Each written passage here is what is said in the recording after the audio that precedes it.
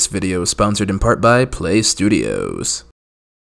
Alright my spinners and sharks, Ace here, and I hope you're doing well. So you know the games with the best payback percentages, and probably have a nice list of favorites. Now, it's time to exchange all those hard-earned loyalty points, and here's how it works. It's the Ace of Vegas, the Ace of Vegas. Okay spinners and sharks, so odds on, if you're watching this video, you're probably ready to get some free comps. So let's get you those tips on getting them.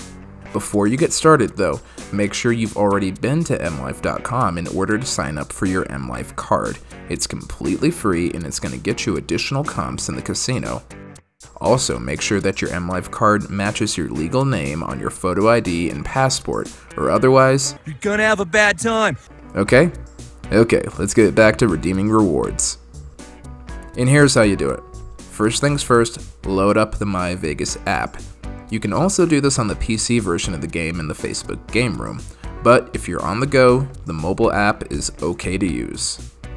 Once you're loaded up, proceed to the rewards button. It's denoted by the big pile of gold loyalty points in the center of the main screen. Once you do that, you can start finding your rewards. Sort them by any of the 4 types. Those being partner, categories, loyalty level, or featured, where you can find a few more special rewards. After you find the reward you like, click on it. You'll want to read the terms and conditions and the redemption rules. You'll also want to check to see if it's a premium reward or a non-premium reward. I have a video on premium rewards versus non-premium rewards that you can check out in the corner of the screen. For now, just remember you can redeem as many non-premium rewards as your loyalty points afford you. And you can usually only redeem 3 premium rewards in a 30-day cycle or trip, whichever comes first. Once you've read and agreed to the terms and conditions, enter your first and last name, then email address. Once you've entered all that, you'll be rewarded for your loyalty, or rewarded for your loyalty points anyway. Remember, when you're entering your first and last name, it must match what's on your photo ID or passport. Otherwise, again, you're gonna have a bad time.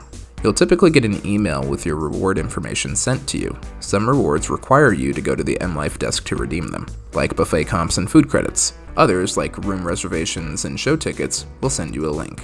If you do get a MyVegas reward with a link, that does mean that you'll need to do some additional booking. This is usually for comps like free rooms and show tickets. Follow the link provided in the reward confirmation email. There, you'll be prompted to sign into your MLife account. If you followed the instructions earlier in the video, you already have one set up. If you haven't signed up for the MLife Players Club card, please click the link in the upper right hand corner of the screen to see a video on how to do it. Once you're signed in, you'll be prompted to select the date or dates of your rewards. For rooms, you'll be prompted to pick a room type. For shows, you'll be offered a choice of seats. Select your room or your seats. Then, review your selections and agree to the terms and conditions. Make your reservation and boom, you're done. You'll get a confirmation email about your reservation shortly after.